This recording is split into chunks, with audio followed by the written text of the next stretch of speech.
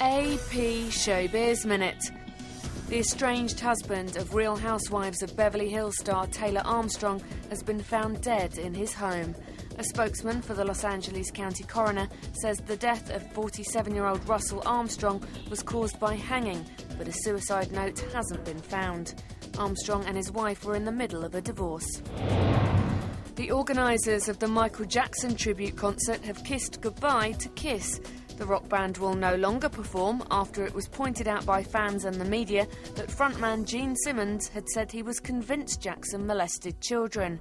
Smokey Robinson, Christina Aguilera and CeeLo Green remain on the lineup for the show in Wales on October 8th.